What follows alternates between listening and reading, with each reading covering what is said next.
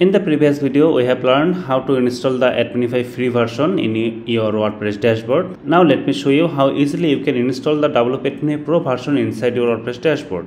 First things first, just make sure to download the WP Adminify Pro version from your account page or from the email that you have received after purchasing WP Adminify Pro from our website.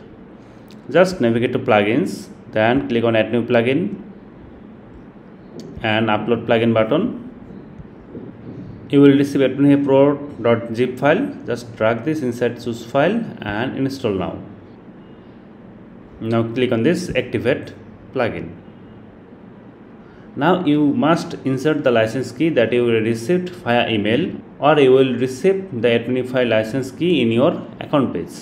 Just copy the license key from your email or your account page and paste it here. Then click on this activate license.